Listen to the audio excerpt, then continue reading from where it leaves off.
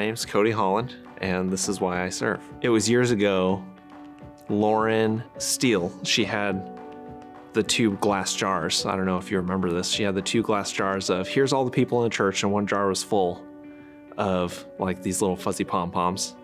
There was like 5 or 6 in another jar, and the jar was mostly empty. And she was like, here's a church, and this is the people we have serving in kids ministry. And I was like, I can do that.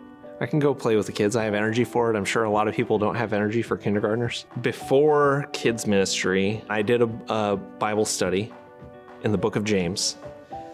And James says some really direct stuff in how you act out your faith. If you truly have faith, then you want to serve, right? And so it was almost like I had this like, okay, I have capacity to serve and I need to be serving, to serve my church community, to serve God, you know, just to continue growing myself in faith too. And so that's where I've been. And so I've continued just to serve every other weekend because I want to serve in the long run. I want to see our kids grow to know God. I grew up not knowing God, and all the pain that brought me, I knew that if I could help even just one kid in kindergarten feel just that love of Christ and to know that he's there, that could be life-changing.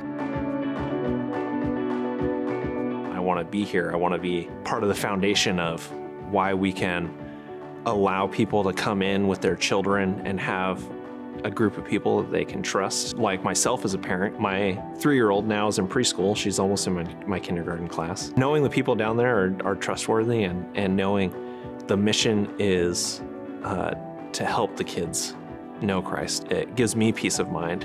And we have dance parties and snack time, and that's probably the most fun part of it. Serving keeps me young.